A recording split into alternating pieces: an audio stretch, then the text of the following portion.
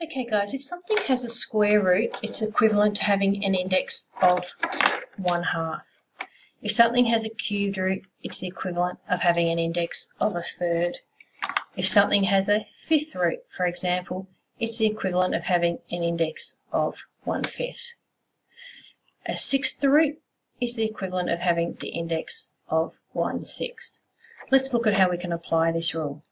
If I've got the square root of 16p squared, I could write this as the square root of 16 times by the square root of p squared. I know that the square root of 16 is 4.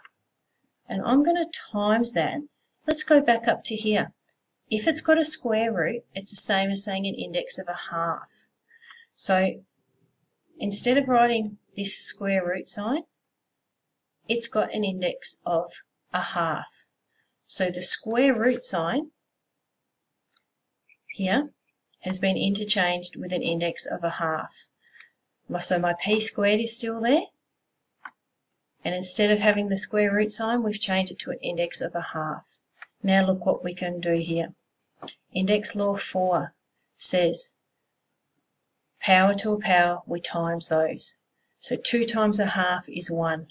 So it's p to the power of 1. So in other words, the answer is 4p.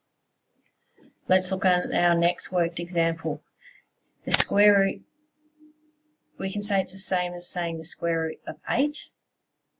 Sorry, this should have a cube there. Not sure why that didn't come through. So the cubed root of 8j to the power of 6. So we could say this is the same as saying the cubed root of 8 and the cubed root of j to the power of 6. I know the cubed root of 8 is 2 because 2 times 2 times 2 gives me 8. With my j to the power of 6, so I'm going to write down my j to the power of 6, but I'm not going to write down my cubed root.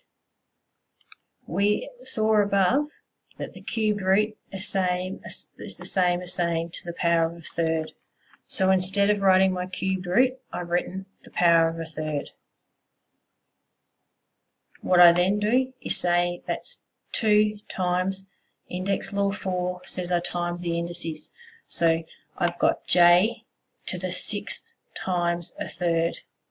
If I look at what I do there, 3 goes into that twice, 3 goes that into once. So it's 2 times by j squared, which is just 2j squared. So in summary, a square root is equivalent of an index of 1/2. A cube root is equivalent to the index of 1/3.